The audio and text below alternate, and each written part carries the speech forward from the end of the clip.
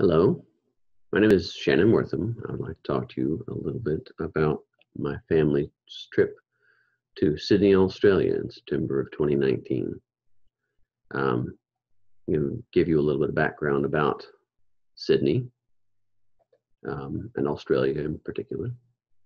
Um, the people we call Aboriginal people, settled in Australia somewhere between 60 and 40,000 years ago. They've had a continuous cultural heritage uh, ever since that time. They have lived on the continent long enough to see some pretty dramatic changes. Uh, Here, depicted in some of their art, on the left is a large bird like a ostrich or emu. It's been extinct for 10,000 years. The image on the left is a thylacine, also known as a Tasmanian tiger. It's been extinct on the mainland Australia for several thousand years. It lived on the island of Tasmania until the early part of the 20th century, but is now extinct entirely. This cultural heritage changed dramatically and suddenly in 1770 when Captain Cook landed in Botany Bay.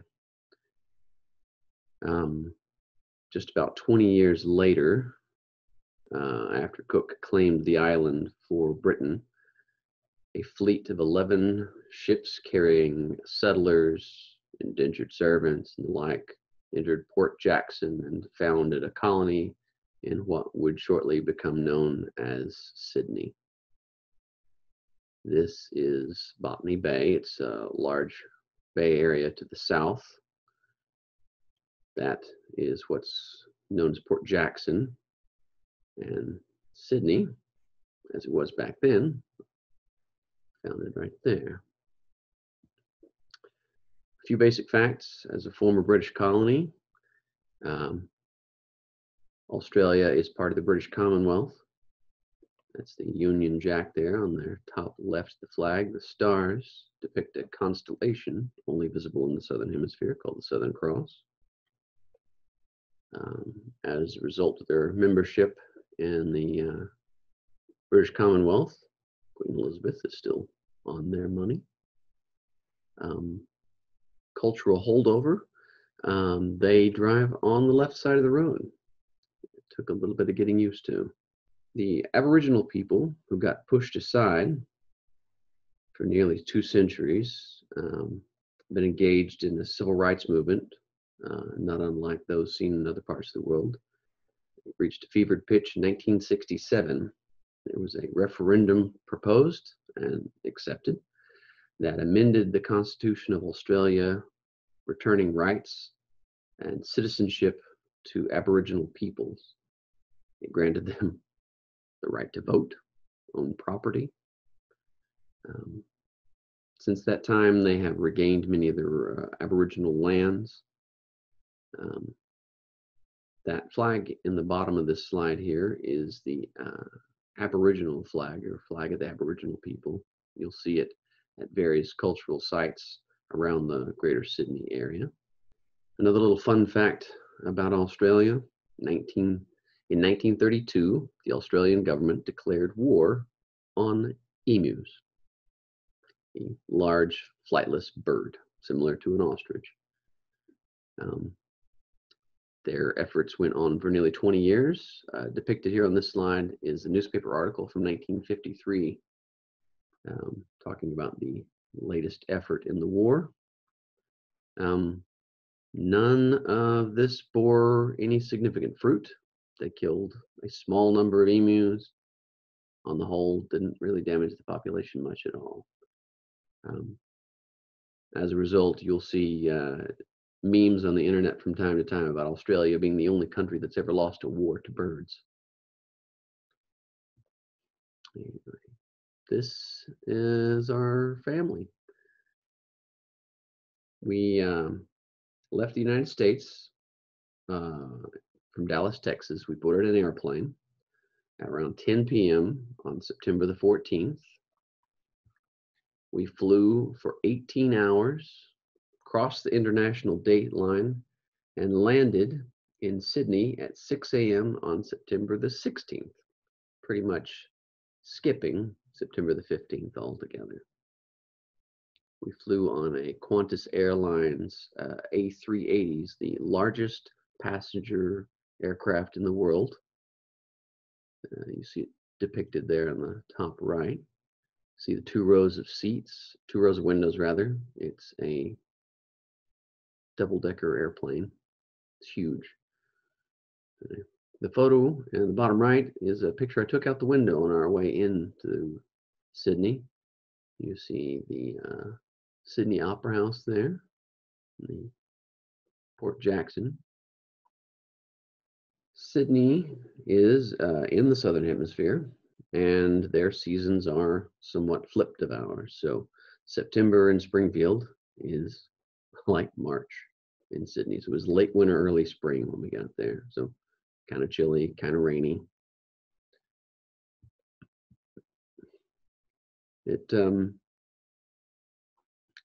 Well, Sydney feels like any modern city.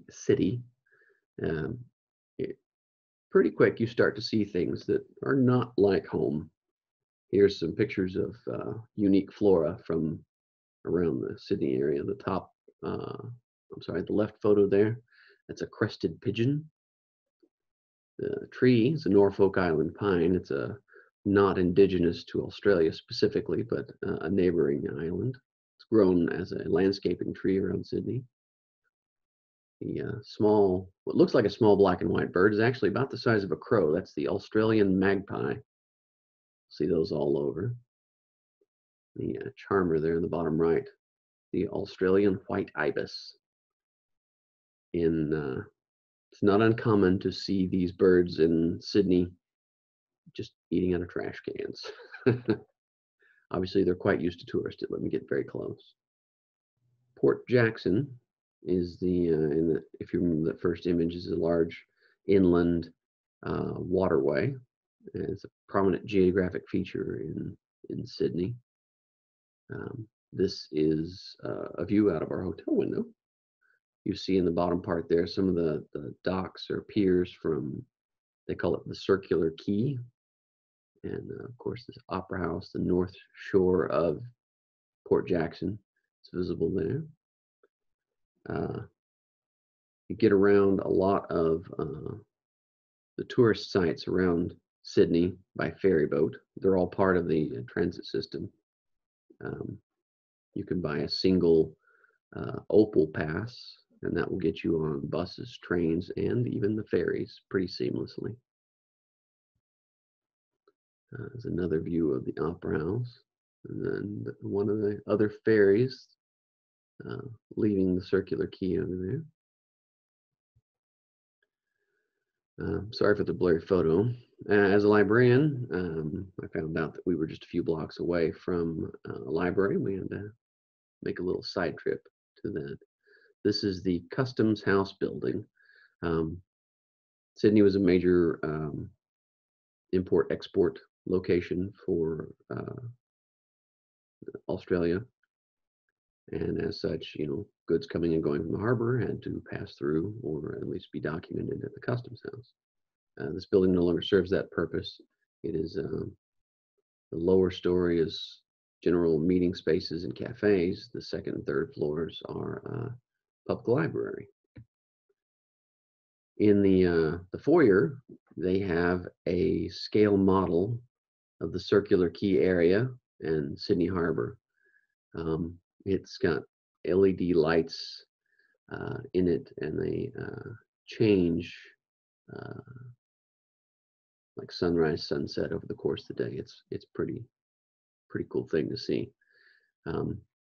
Picture on the right there, that's the docks of the piers of Circular Quay and the Customs House Library circled there. So, the library was pretty cool. A large space, very modern. It was nice to kind of see how other people do it and talk to librarians from the other side of the planet. These are a few examples of artwork that we saw in the building. Depicted there on the left is a photo from some of the marches that led up to the passage of the 1967 referendum. You'll notice that several of the protesters are carrying the Aboriginal flags. On the right, it's a screen print. I think it's a screen print, I'm not actually sure, but a piece of art depicting an Aboriginal woman with the slogan, "You are on Aboriginal land."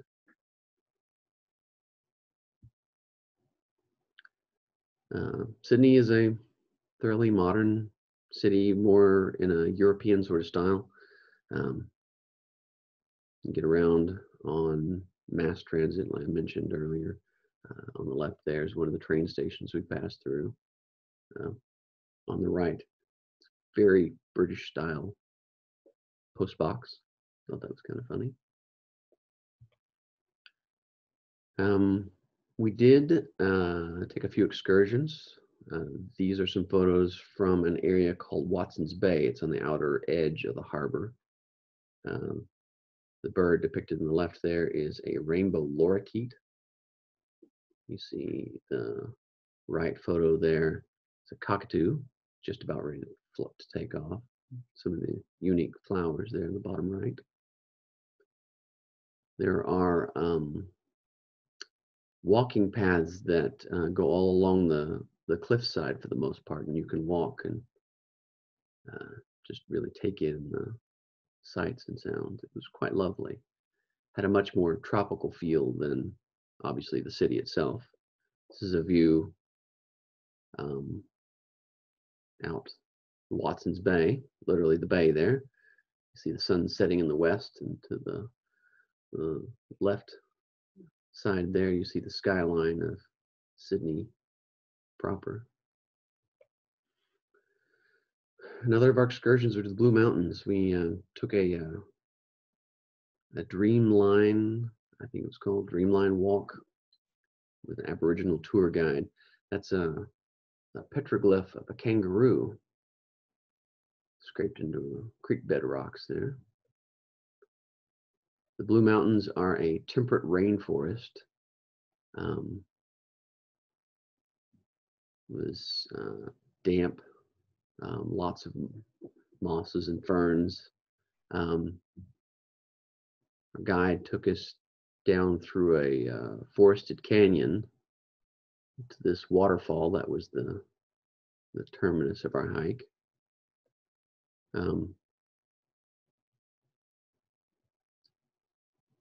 It was very beautiful and unique experience. If you can manage it, I recommend that you do it.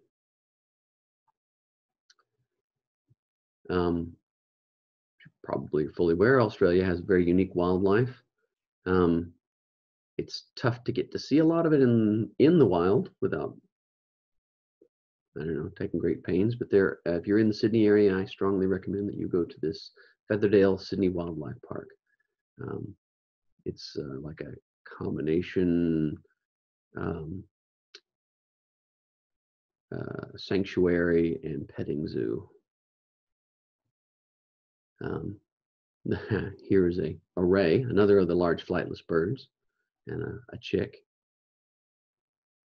The echidna. Most all the non-birds in these photos are marsupials. Marsupials are common in Australia, but not really the rest of the world. The only marsupials you'll find outside of Australia are this creature here to the left is a tree kangaroo. They can be found in some islands to the north of Australia. And of course, in North America, we have our possum, the only other marsupial to be found outside of the South Pacific. Several different species of kangaroo. These were very friendly. The koala bears there, they have, I don't know, 20 or so. They spend most of their entire day asleep. They sleep something like 20 hours a day. Their diet of eucalyptus leaves is not super nutritious and is actually kind of low-level toxic. So they invest a lot of their metabolism in processing that. Here we have the dingoes. They were brought to the islands. They did not evolve in Australia. They were brought to the islands by Aborigines thousands of years ago, and have since naturalized. They are descended from European gray wolves, very, very distantly. Have some more of the various kangaroos. And what would it look like if we didn't include some of the more Crocodile Dundee sort of things? The left there, that is a, I can't remember exactly what it was called, some kind of dragon, water dragon, maybe. It was posed next to a very, very large freshwater crocodile. I hope you enjoyed this. If you have any questions or anything, I'm sure you can get them to me. I'd be happy to answer them. Otherwise, thank you for listening to me talk.